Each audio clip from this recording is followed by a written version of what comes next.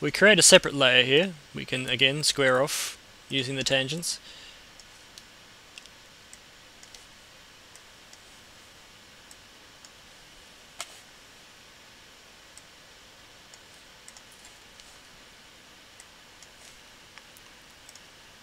Let's just name these.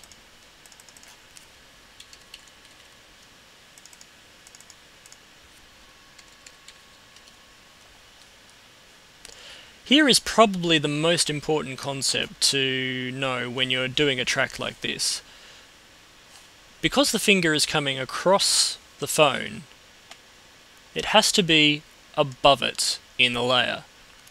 This is the way mocha works in terms of working out which layer has precedence over another.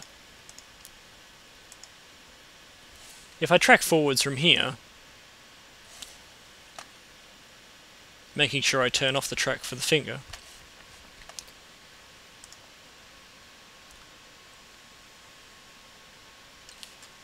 you can see this time the phone tracks very, very well because the finger is no longer part of the problem. We can look at this by switching our track mats on. You can see here that the finger has been cut out of the search area.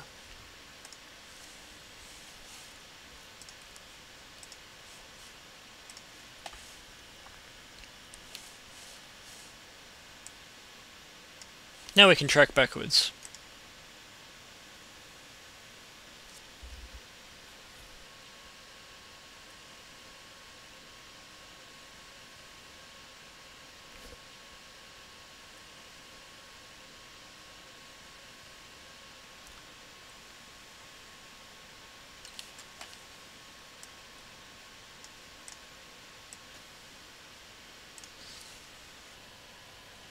Once we've finished the track, we can turn on our surface and then align it to the corners of the screen.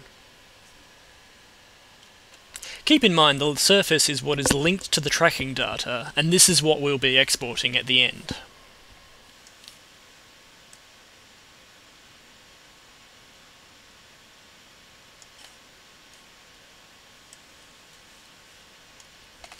We can also insert a clip just to see how well it's worked. Keep in mind this is a preview, so when the finger comes across, it's still going to go underneath.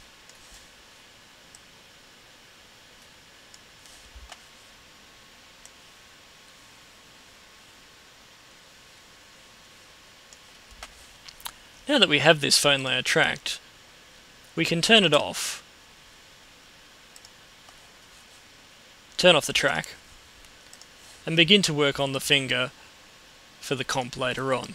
Let's just turn our surface off. What we need to do now is refine the roto around the finger so we can put it back on top of the phone when we get it into our compositing package.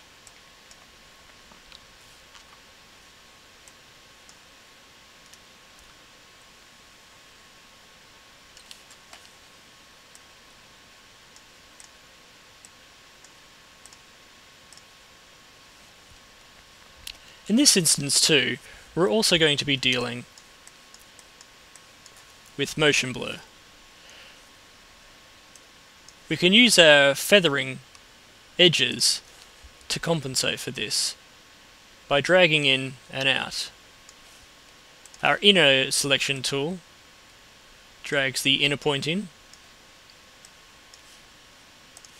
and our edge tool drags out. Auto automatically selects between the two.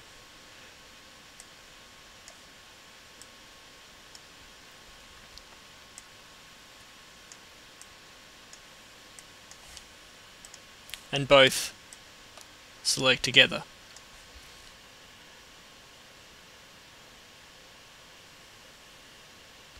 While you're working with rotoscoping, it's quite often nice to turn on your mats and turn off colorize, so you can see the foreground object you're rotoscoping a little bit better and how much the edges are being affected.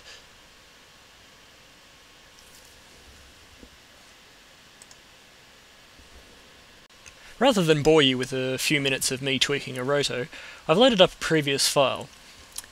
You can see here that I've tweaked most of the edges to accommodate for the motion blur, and that it now progresses through the rest of the shot.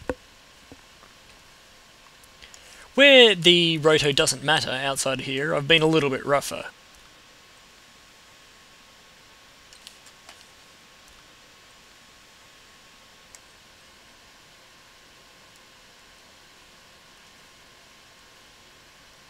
You can see also, if I turn on the mattes, where the fall off is being revealed.